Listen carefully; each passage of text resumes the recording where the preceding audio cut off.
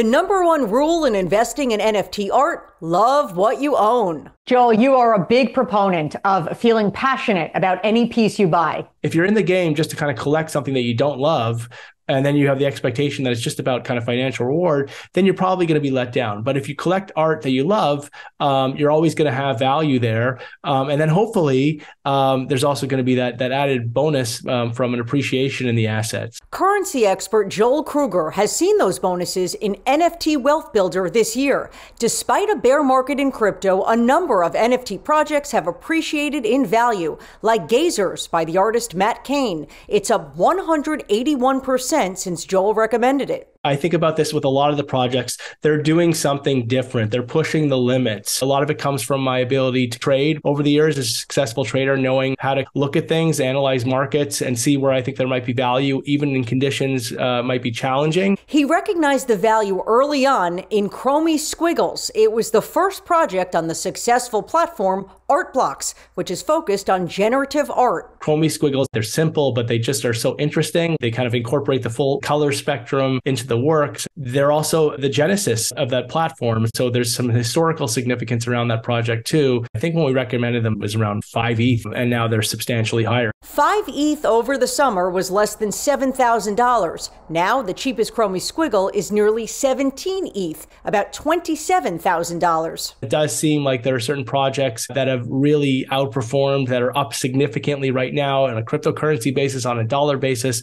And it does feel great. Part of that is also recognizing these things early enough so that even if there's a pullback, the value is still way ahead of the game. Even the stuff that's kind of underperforming right now, and not relative to the rest of the market, I think we've significantly outperformed, but even the stuff in our portfolio that's not doing as well, all of the stuff that I've recommended, whether it's a project or an artist, is exceptionally active, and they continue to produce. Joel is attracted to any facet of the space that evokes emotion. Talk about pixel art and why it's something that you've gravitated toward. It's all about, in my opinion, working with nothing to create beauty. You're working with these little small pixelated kind of cells, and you're putting them all together to create an image. And to me, that is extraordinary. One pixel artist that's captured his attention, Khalid. All of them have like a subtle animation, whether it's a water movement or a twinkle in the sky from the stars, or if it's lights from the city. The scenes that he sets, there's a nostalgia to them. There's a familiarity to them. They're whimsical. He says the scenes are an homage to everyday life. We live in a world where we're always thinking about, kind of the grandiose, what we're going to do and where we're going to go and what's the next thing. And yet here we're living in these moments where we're surrounded by all this beauty and all these moments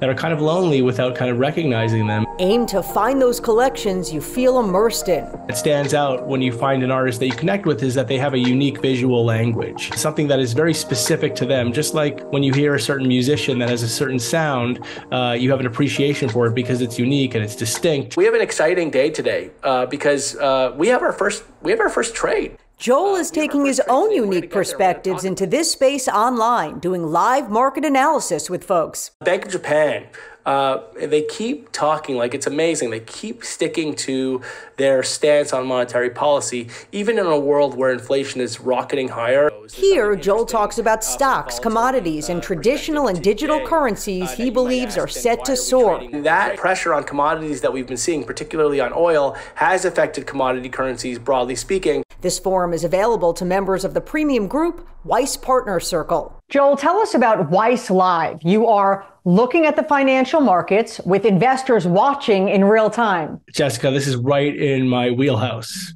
This is what I was born to do in many ways. It's really comes down to an opportunity for me to kind of take my desire to kind of want to be creative and have fun, entertain a little bit, and then bring in all of my trading experience over the years. I love markets. Anything that's moving, that's liquid, that's deep, that's active, that you can get in and out of, I'm all for it. And I love talking to people. I am live, and there's a chat open to all of the clients that have access to the show. I'm seeing their comments and their questions, and I'm responding in real time as we're going, which makes it interactive and fun. Yeah, there he is. There's John from the car, everybody. Every day isn't going to be a trade. Most days aren't trades, but trading is all about kind of a discipline and making yourself better, in my opinion, as a person. It's a very difficult thing to do. Not because it's intellectually challenging, but because the market kind of is able to exploit our weaknesses in ways that we never thought. And, certain disciplines that we think we might have, it kind of breaks you down. Things that you know that you shouldn't be doing, you end up doing. And so to be able to conquer that is really to be able to conquer a lot of the things that are happening with inside of you that extend beyond just trading in your everyday life. My hope is that people walk away each day with a smile on their face, feeling like they've got value from what we've done and feel good about their day. Here's to good days and good investments. NFT analyst and currency expert, Joel Kruger. It is always a great pleasure of mine to get your unique insight. Thank you for making time for me today. It's my pleasure. Thank you for having me on, and I look forward to seeing you and talking with you again.